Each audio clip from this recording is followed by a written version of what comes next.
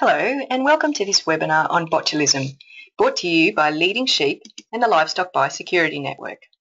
My name is Sarah Jane and I'm the Regional Manager for LBN in Northern Australia. Botulism is a disease that's caused by a toxin produced by a bacterium called Clostridium botulinum. The bacteria-like conditions where oxygen levels are low and where it's warm and moist, hence it proliferates well in decaying carcasses and plant matter. It also has the ability to form bacterial spores. Spores are a very clever adaptive mechanism which help the bacteria to survive in unfavourable conditions. In this case, it helps make them resistant to hot, dry conditions, which means they can viably survive for years in the environment in soil and bones. When the bacteria are growing and reproducing, they produce the botulinum toxin. This toxin affects the nervous system and prevents effective nerve function. The end result of this is a flaccid paralysis. Most animals end up dying from respiratory failure or an inability to breathe, as the muscles that help with respiration become paralysed.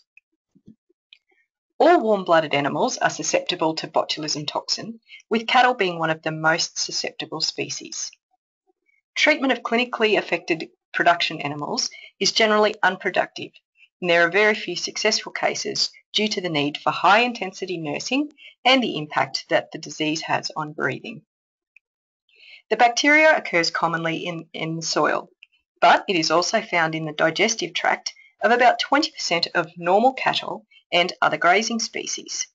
This means the bacteria can be spread with livestock movements, property to property or paddock to paddock.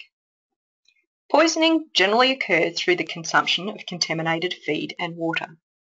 This contamination may occur in rotten or mouldy hay or silage, or feed that contains animal carcasses. It can also occur by directly eating animal carcasses.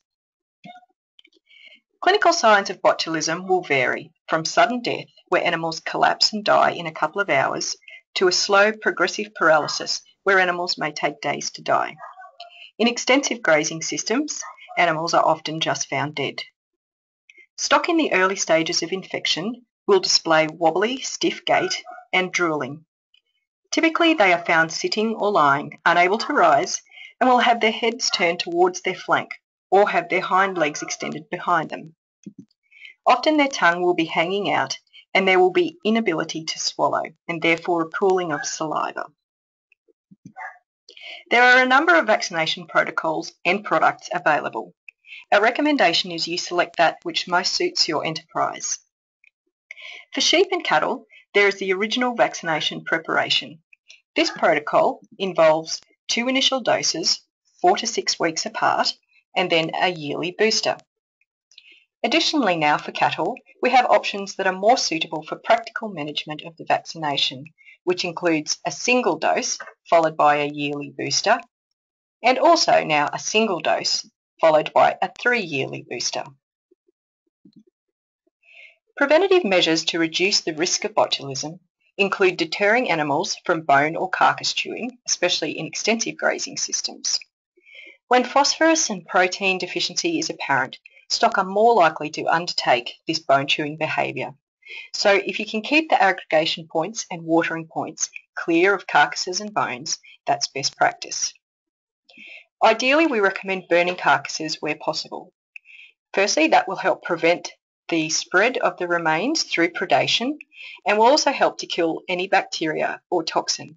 A fire of over 120 degrees will kill both the toxin and the bacteria.